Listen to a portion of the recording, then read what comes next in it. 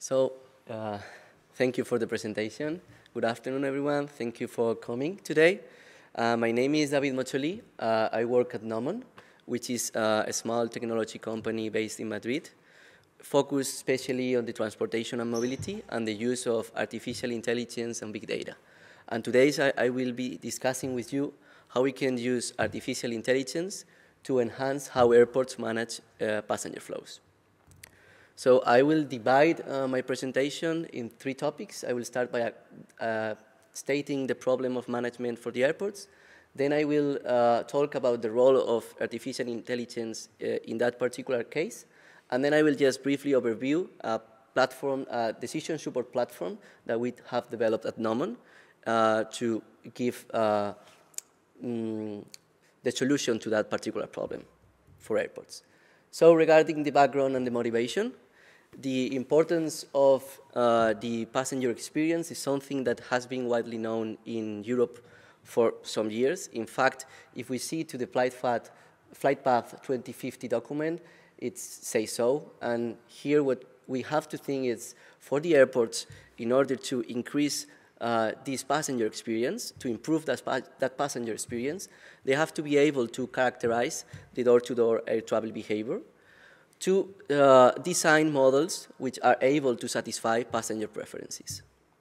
Until now, this has been done with the passenger service, which have a lot of advantages. For instance, you can collect a lot of useful and very rich information, but they also have some disadvantages. For instance, they have very high cost, or they only cover departing passengers, so you are losing a lot of information there.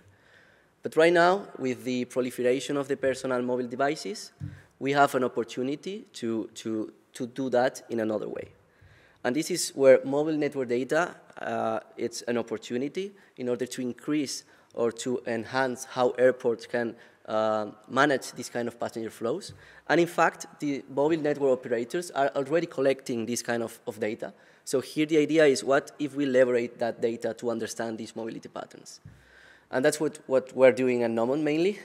And we decided this kind of data because it has advantages both over traditional data, like passenger service, but also over more modern data sources, like, for instance, GPS data from maps or Bluetooth and Wi-Fi sensors.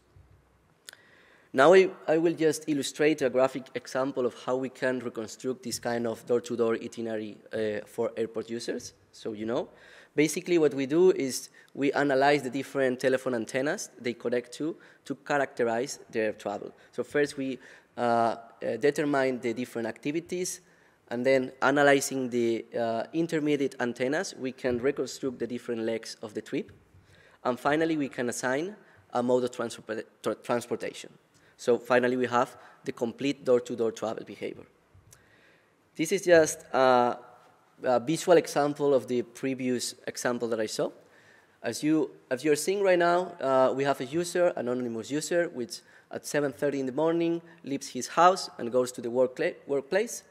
He stays in the workplace for the working hours, and we will see right now around 3:30 in the afternoon, he's going to head to the airport. In this case is Madrid Barajas Airport, Terminal 2.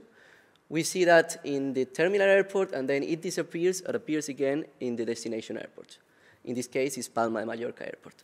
Now we see that he performs some activities, and finally, he goes to the last destination to spend the night. So now you understand how we can reconstruct these kind of passenger flows using mobile network data. But now the thing is how we can use artificial intelligence in this kind of process. Because at the end, mobile network data offers very good opportunities to enhance the way airports can manage airport flows, but it has some limitations. And this is where artificial intelligence comes to place. It can help us a lot. For instance, mobile network data lacks some information on a specific passenger characteristic, which is quite relevant for airport managers. And here, artificial intelligence can help us developing some models able to predict that particular variables. We did that, in fact, for the project called IMOTEP within the CESAR program. Then another use case could be regarding the because in fact, mobile network data only provides historical understanding on past events, but it doesn't offer any insights into the future. Here again, we can use artificial intelligence to try to predict or forecast this kind of passenger flows in the airports. And this exercise, we did it within the Traveling project, which was funded by the Spanish Ministry of Innovation. So now, coming back to the first use case that I explained it, here what we wanted to do is to predict some characteristics that were relevant to the airports that were missing in the mobile network data. We did that exercise for two relevant characteristics for the airport, which are the trip purpose and the transport mode. But this methodology can be extended to any other variable. Basically, what we do here is to use the passenger service to calibrate a machine learning model, which is able to predict that target value. Once the model is calibrated, we use that model to apply it to the mobile network data. So we can assign to each detected user the variable that was missing. In this case, we did the exercise for the trip purpose and the transport mode. Here I just saw a quick overview of the results of the model calibration. For the trip purpose and for the transport mode, we see that for the trip purpose, the model is behaving very, very good. For the transport mode, it's not behaving that good, but this is because the problem is more difficult. For the case of the trip purpose, it's a binary classification problem, but in the transport mode, we have more variables. But anyway, it's quite good, as you will see in the validation process. So now that the model is calibrated, what we did is to apply it, as I said, to the mobile network data to infer these characteristics that were missing. Here we saw the result for the trip purpose. And as we didn't have any additional data sources, the validation process that we did consisted on comparing the model results with the data that we had from the survey. And this is the results that we are showing below in the table. As you can see, we saw the distribution of the trips depending on the purpose trip, business or leisure, according to the model and according to the service. As you can see, the percentages are very similar, so we can infer that the model is predicting quite well. Additionally, we are showing two figures. On the right side, on the left side, we see the stay duration. It's the distribution of the trips, depending if it's business or leisure, based on the duration of the stay. And in the other one, we see the same, but based on the weekday. These two variables were the most relevant variables for the model to understand how to classify this trip purpose. And as you can see that the results make sense. Okay. And now the same exercise for the transport mode. In this case, well, we follow the same methodology, but in this particular case, we had an additional data set, which was the public transport data. So we also use that for validation and for adjusting the model a little bit. Again, in the table, we saw the distribution of the different trips segmented by access mode, according to the model and according to the survey. Then we also can see how the different trips, depending on the accessing mode, and also segmented by place of residence. It's included in that particular figure. And on the right, what we do is, as we did have some additional data set, as I said, coming from the public transport, we compared the demand of the activity travel diaries. This is the activity, the demand which was predicted by the model, with the real demand that we had, and it was provided by us. As you can see, it's not exactly the same, but it follows the same patterns, which a priori indicates that the model is correctly predicting the observed behavior. Now we arrive to the next use case. This is the case for predicting airport passenger flows. And here the idea was to develop some models which were able first to forecast the future demand and then to estimate the access mode on that future demand. We performed also this case study through the Palma Mallorca Airport case study. Here we took historical information from flight schedules and demand, and then we just split them in a calibration and validation data set. We used the calibration data set to train a random forest regressor, and when the model was calibrated, we just used the model to predict that future demand. And we then compared this data with the validation data that we had for August 2019. As you can see, the model was behaving quite well with a determinant coefficient of 0.75, and we can also see here the correlation between the actual and the predicted demand for each one of the flights of August 2019. And on the right side, what we can see is the actual daily demand of the airport versus the predicted daily demand. As you can see, also the model is performing quite well. And then the next step was, okay, now that we have the future demand, we want to estimate how this future demand is accessing to the airport. So here what we use it is historical information with the mobile network data that we had. That's what we call passenger historical synthetic population. We again had a calibration data set, a validation data set. Again, we trained a random forest classifier. Well, in this case, it was a classification problem, so it was a classifier.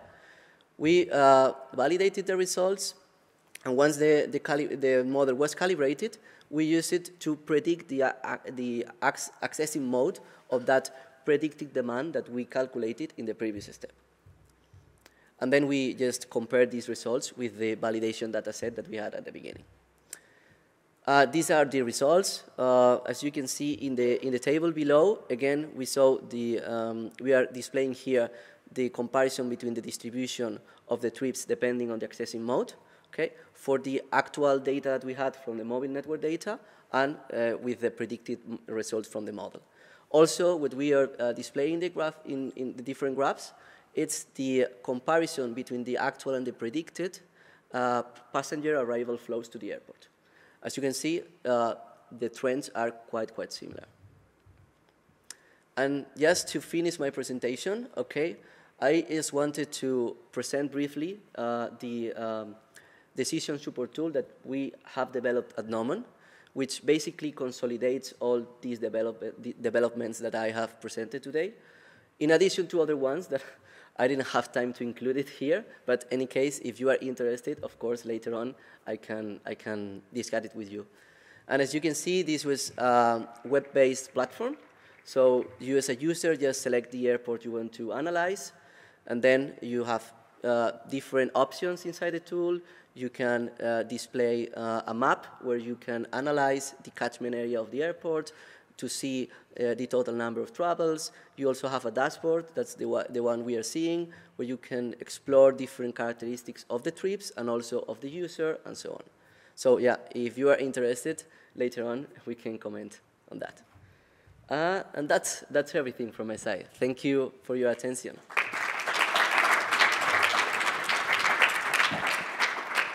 you very much for a very different perspective and going outside of aircraft data and going to our everyday data that we all hold in our pockets. Questions?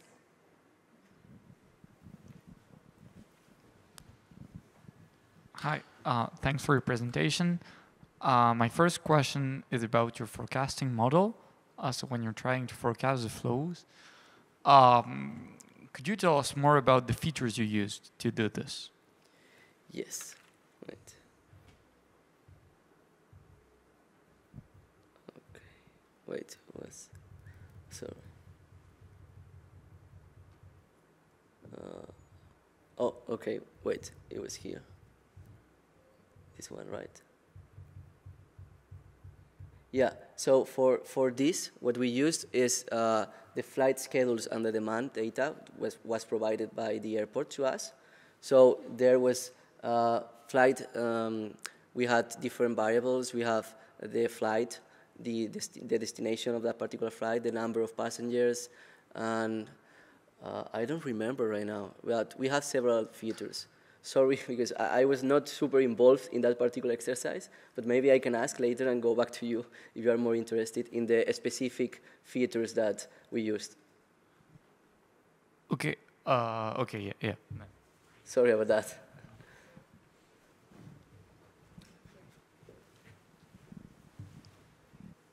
Hi, thank you very much for your presentation. Very interesting. I had a question about the data you use, like the phone and the antennas. How do you deal with privacy with this kind of data? Okay.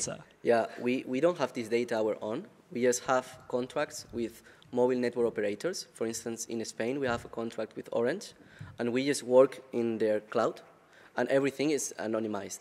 So we have these models here, and then we just expand these models here to the whole population of Spain. So the anonymity, it's stored. I mean, we don't break it. How do you deal with how do you classify the trip type in this case? The trip. The type, is it business, is it tourism? How we do it? How do you identify that to train your? No, because what we do, let me just show the methodology. We train the machine learning model with the service. Okay, the passenger service are a service that from time to time, they don't have too much frequency. In this case, Aena, because it was the airport manager at Palma de Mallorca, takes in the airport. So they go to the airport, they answer, they ask people, and they just fill a data set which is huge with all this information. So we trained the model there, and then we just go back with this model to the mobile network data, and then we assign there, because the variables are here and here. So like the premise behind the methodology is that the variables in the survey, which are also observed in the mobile network data, are relevant to predict that characteristic. So that's the way we do it. Thank you very much for the presentation. I have a quick question about the data set you use and the split. Yes. Because I see that you don't have a full cycle of a year, but basically you train on one particular set, like months, and then you use basically the tourist month in Palma, in Mallorca to validate. Yeah. And also whether you tried this model already with post-COVID data now that we have similar conditions. So basically. Good question. We haven't not tried with actual data yet, but the question is simple, is because we don't have it. And that's the same problem that we had with the experiments that we conducted at that time. That's why we only used that particular data. In fact, if you see here how the model predicted the demand, what we can see is the model tends to underestimate always the demand, and that's why, that's because we use for training months that were previous to August, only for 1 year. So it's like the model is not capable of understanding the seasonality, and this can be also solved if we use data for other years, for August, for other years. So maybe the model can understand how it works. But we didn't have this data, so it was not possible. Yeah. Now what we are trying to do is to apply this methodology also to other airports and see, because Palma de Mallorca, I mean, it's a very specific airport with higher occupancy rates in summer, a lot of, well, you have seen it, leisure passengers, not that business passengers, even in summer, I mean, in summer, so yeah, we will have to do that for sure.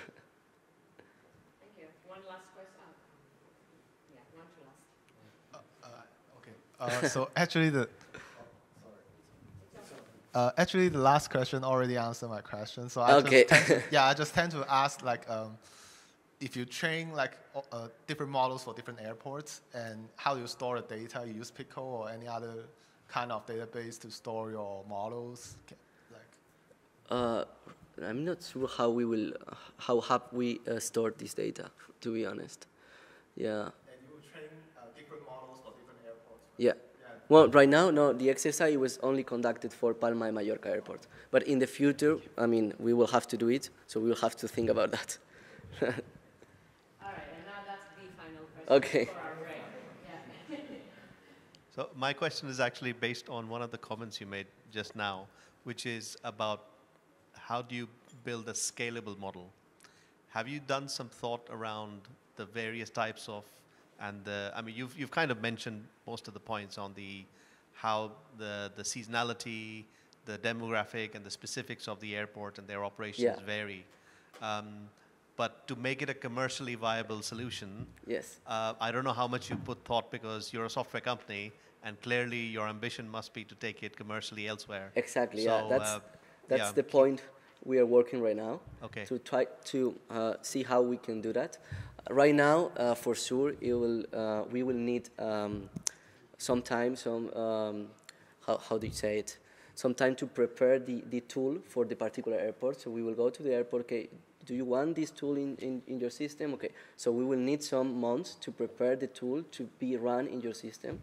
But in the future, I don't know, we'll have to think how to maybe do it in the best way so it can be just plug-in, you know, to try to minimize the time we need to deploy that particular system in the different airports. So that's the challenge right now.